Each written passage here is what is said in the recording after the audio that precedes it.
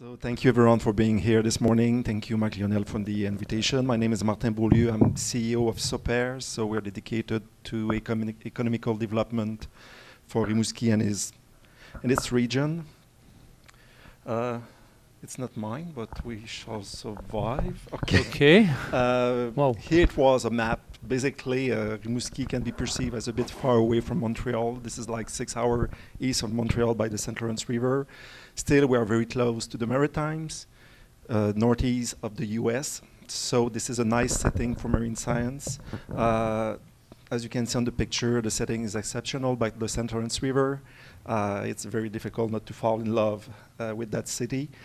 A lot of blue economy. I think that the strength of Rimouski is blue economy, marine science.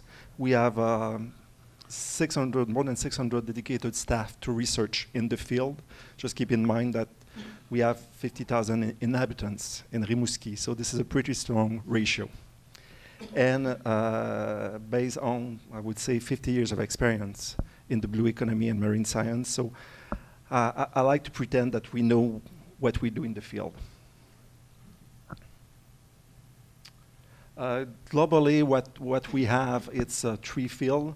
Hopefully next year we will have the blue economy pipeline, but marine technologies. So we have national school and research center dedicated to that. The same for transportation technologies and marine bioresource biotechnologies, life science. So this is the three fields we are tackling. What we offer, we have a soft landing program. The program we are using is with other partners. So basically, you can have soft landing with some financial help in co-working, but you can also have soft landing in research centers and at the university with some Fab Lab programs as well. So basically, what we provide, a little bit like our friends in Nantes, is customized turnkey solution, including hiring, financing, everything connected to starting business in Canada and hopefully as a gateway for the US market. We're already working with Norway, of course, France. We have a strong relationship with Brest for many years. We're now working quite a bit with south of France.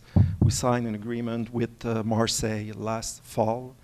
Argentina, this is our, I would say, our base in Latin America. So we did quite a lot of work over there, mostly on environment